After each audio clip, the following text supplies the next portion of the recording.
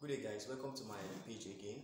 I'll also be illustrating the number one practical, which is the practical on mechanics for our Neco 2022.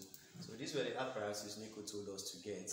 Number one is 2-meter rules. Then number two, 4 masses of 50 grams each. Then number three, beaker. Number four, G-clamp. Number five, a mass hanger of 50 grams.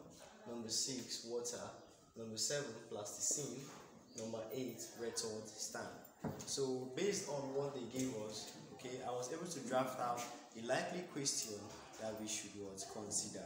So this is this experimental setup for our practical. Here is the G clamp. 1 meter rule is attached to the G clamp firmly. Then on the other end there is a retort stand, which is kept firmly. Then we have a pointer that is placed here indicating the direction on the meter rule. Then after that we also have a thread that we hang our mass. In this case, our mass hanger of about 50 grams is going to be hung a distance of 10 centimeters away from the meter rule. Then after hanging that on 10 centimeters, we are going to measure the distance from here to here. Distance from here to here when the mass has not been hung is going to be recorded. And that is what we'll call our X naught. So when we now attach a mass of 50 grams, of course, we are going to see that the meter is going to come down a little. So we are going to record the point at which the meter comes down, and we are going to call it XAA, meaning the distance when the mass is in air.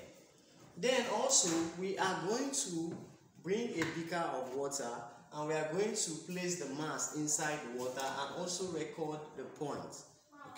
So of course we will still see another distance as what? XW.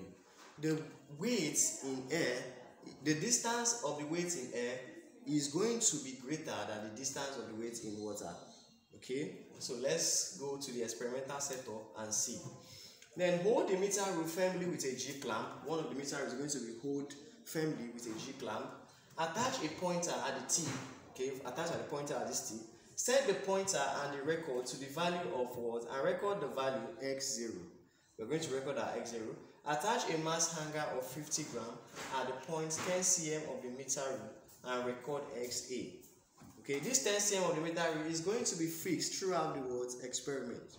Then also 5, maintain the position of the mass throughout the experiment. Place the mass hanger inside the water beaker and record XW. Do for 4 other values of 100 grams, 150 grams, 200 grams, 250 grams. In each case, record the value for my X and my XW. Record the value for my XA, that is the weight in air, the distance in air and the distance in water. So after that, let's go and check how we are going to do this practically. This is the experimental setup. As you can see, I'm using a clamp in form of my G clamp. I don't have a G clamp, so that's why I'm using this. And this is my water, my rubber filled with water. And if you can see, this is my second meter rule held firmly on a retort stand. So we are going to first of all take the value of X0, which is the distance at which the pointer makes at the meter rule. So from my figure here, from what I'm showing here, it is telling you that the pointer is at 71 cm mark.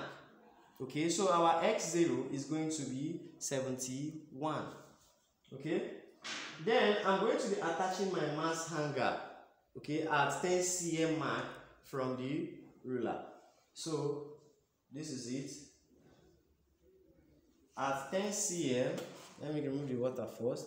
At 10 cm, I'm going to measure the distance.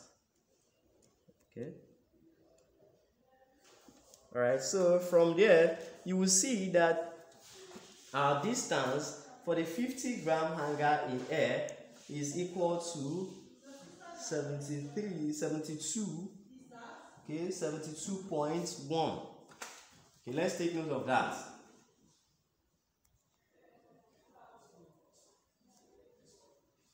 Then in water now, let's see what is going to be.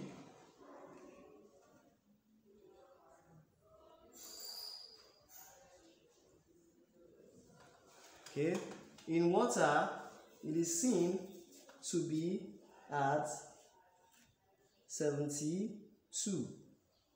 Okay, so in water, we seem to be what? 72. So how am I going to get the difference? My value for my x is going to be the x in air, that's the distance in air, minus the distance in water. So let's go. The values that I got for the experiment. So make sure you take it carefully and make sure you take the readings carefully so that you don't have mistakes along the line. So for 50 grams, my value for my x in air is given as 73. Then for my x in water is given as 72.10. So my x is going to be the difference between the x in air minus the x in water. Of course, we know that the distance for the air is going to be greater than that of the water. In that case, when I subtract this from this, I'm going to get 0.90. The same thing when I have 100 grams. 100 grams will give me 73.5 as the distance in air, then 73.20 as the distance in water. Then when I subtract, I'll get this. For 150 also, 74.80 and 74.20. When I subtract, I'll get 0.60. For 200 grams, I'm going to get 76.80, 76.00, and 0.80. Then for my 250 grams, I'm going to get 80.00 and 79.00. When I minus this, I'm going to get 1. So after doing this carefully, we are going to plot a graph of mass against x. Okay, mass is on the vertical axis and x is on the horizontal axis, starting both axes at the origin. So make sure you pick a scale that is going to be convenient in plotting these